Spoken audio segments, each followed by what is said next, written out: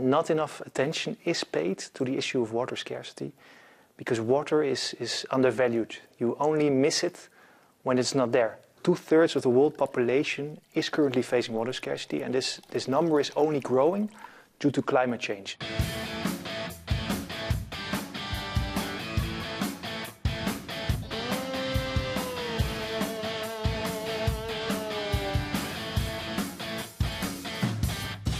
My name is Sid Vollebrecht. I'm one of the co-founders and the CEO of Elemental Water Makers, and I'm rethinking the way we can get access to clean water from the sea and the sun using sustainable desalination technology.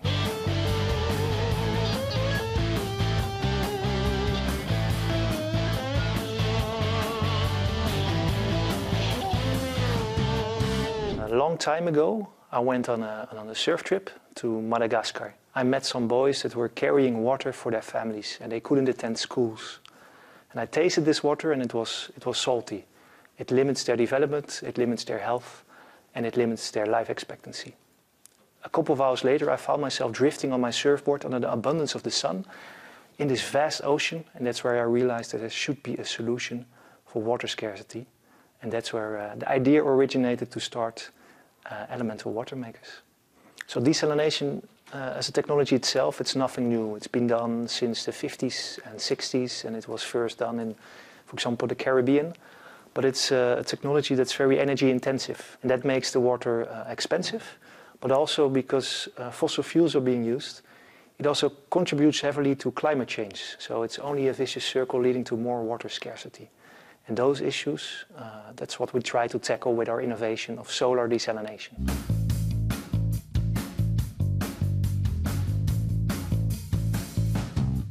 And we're talking about reverse osmosis. It works just like a sieve.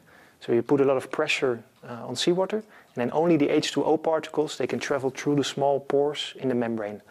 All the rest, all the salts, but also all the viruses and bacteria, they cannot go through.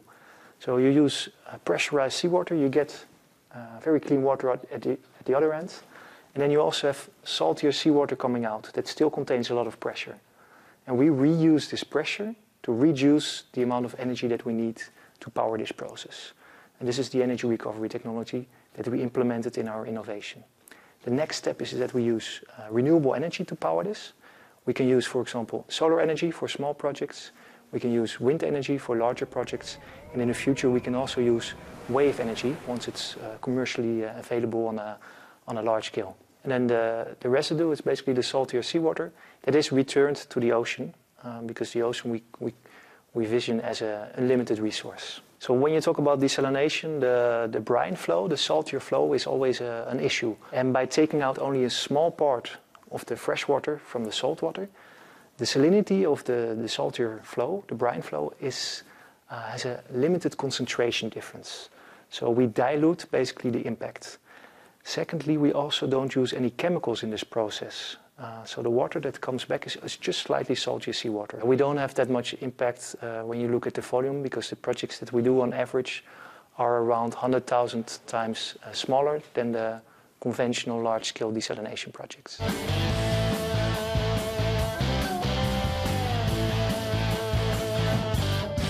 So we are talking about the Middle East, the whole Mediterranean region, the whole Caribbean. We're talking about Australia. All these places are relying on desalination technology. It's around 5% of the world population that's now using desalination for their water supplies. And these projects are, for example, for a resort that wants to save on their water expenses, but also for communities that are now forced to transport water or drink unsafe brackish groundwater or unsafe polluted water.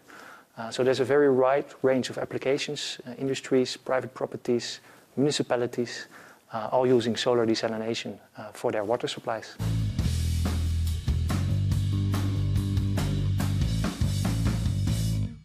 When it comes to water scarcity, there's plenty of solutions. So there are solutions to use less water, to recycle water, to use wastewater, and also solutions like us to augment your water supplies from the air, from the seawater.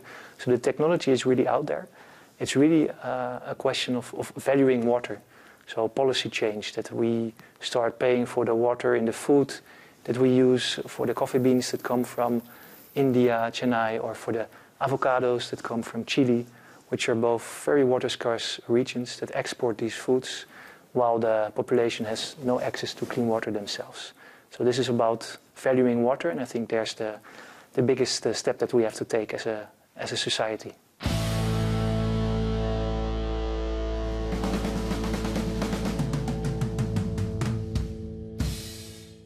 So relatively we have very high water quality. Would you drink this water as well? Yeah, I would drink the water every day, of course.